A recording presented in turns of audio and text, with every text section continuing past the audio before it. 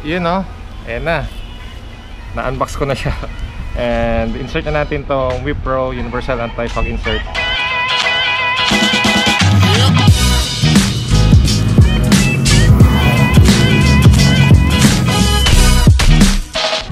Dito sa helmet ni Eman. And also dito sa aking helmet, no? But right now, yun muna. Yun!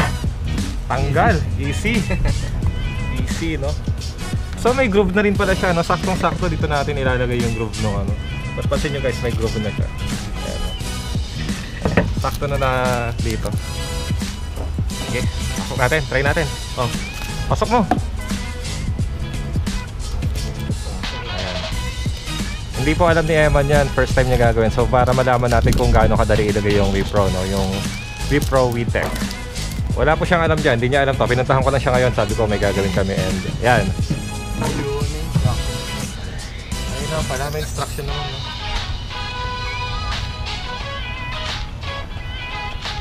Oo nga, kung marunong ako magbasa, malalagay mo to. Sige nga, paano? Para siyang tempered glass. Oo nga, no? Para siyang tempered na, or screen na, no? Protector ng cellphone. Nakasama rin siyang cloth para malinisan mo mabuti yung hindi yan dyan nilalagay. Sa loob. Sa loob ba? Basahin mo kaya. Mamalit ko. Sa labas. Oh. Sa labas? Sa labas siya eh. Pero di sa loob. Oo, siguro pwede mo siyang ilagay sa loob. Eh no, sabi ko lang diba kung gaano kadali. Ngayon nahirapan na kami.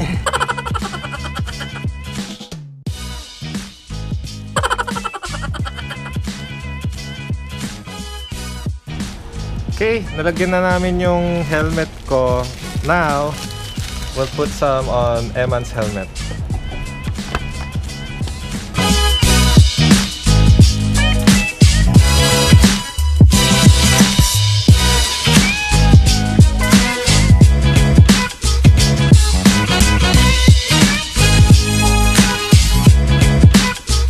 Okay, so ayan guys, kailangan nyo munang linisan yung iyong visor. Linisan mabuti ha.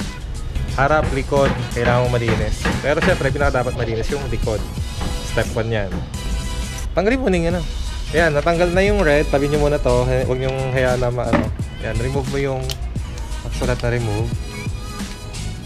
Ayan. Hindi, tama. Ayan. Ayan. Ayan, remove mo din yung isa. Now, lagay mo siya sa labas ng visor mo. Meron, didikit yan dito.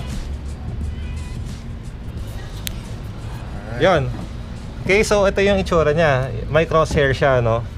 Kaya yung crosshair na yan, dapat hindi mo tinanggal yung blue eh. Dapat para yung blue magiging crosshair dito. But, of course, tanggalin namin. Pwede mo na siya maging guide dito. Ayan. Ayun na siya.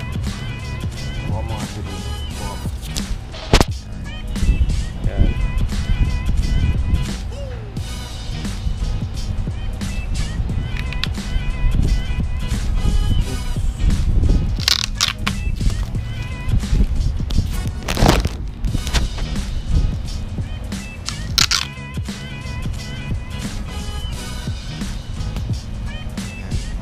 Yun. Kuha mo. Nadali mo, batang-bata. Yun, no? Then, after that, kailangan mong i-press firmly na siya. Yung glue niya. Yun. Yun. Yun, no? Diba? So easy to install. Okay. Sobrang easy nga install.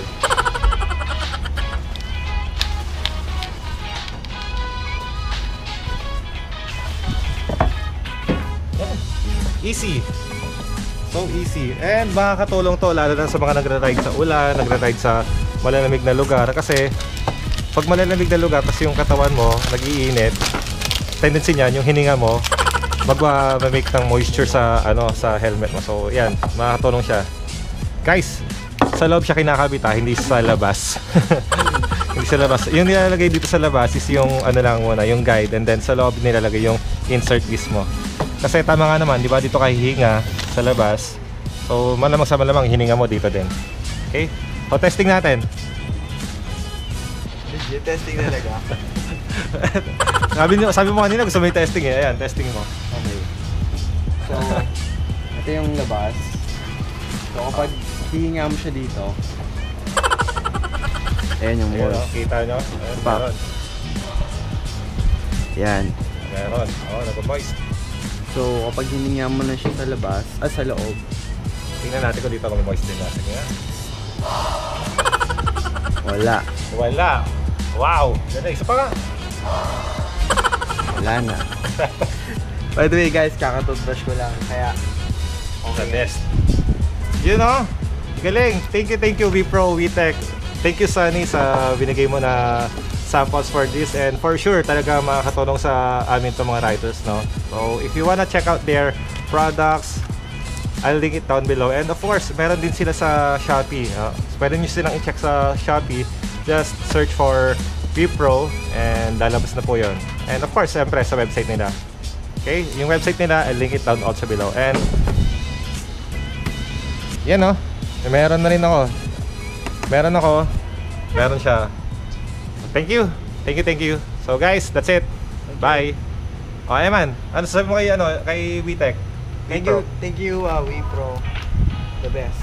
So ayun nga guys, no, tapos na kami mag-shoot ng how to insert yung anti-fog insert. Ayan o. Wala nang moisture. Wala nang fog, moist sa loob. Ngayon naman, i-test ko sa daan kung okay ba yung kanyang optical quality. Okay, tara. Test natin sa daan.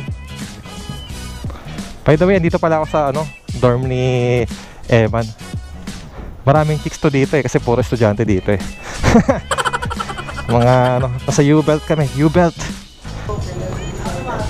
Yung? O nga, ano nangyari? Paano ni-reinforce? Ha? Hindi pa. Hindi ko maalala. Paano ni-reinforce? Fiber yan sa ilalim. Ayos tibay Wala nang galaw. Dati gumagano yun. Magkano na total? Overall? Ayos, pwede na. Sige. Ay, sa baler na lang natin i-test. Palit tayo doon.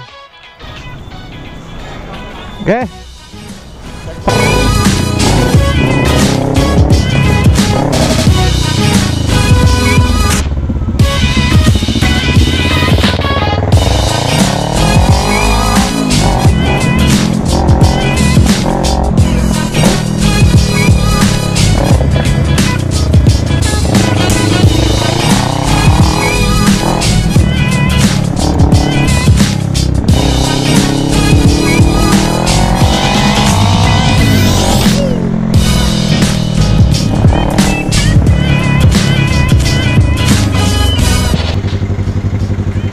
Okay guys, so okay naman yung quality ng vision, no? Afterwards namin maikabit, okay pa rin naman siya. Wala naman pinagbago. Malinaw pa rin ang aking vision and hindi siya naka-hamper, no? Hindi siya nakapagbigay ng distortion. So the best to. Lalo na na-try ko siyang hingahan, which is dati pag humihinga ako ng gano'n, talagang siya, nag-moist na yung visor ko. But right now, kahit anong hinga ko, wala. The best. So guys, recommended ko siya sa inyo, and check out their website, and also you can check them out on Shopee. Weepro, Weetech. Thank you Sunny for sending me these samples, and yeah, thank you. Okay, so that's it guys. Thank you for watching. Bye.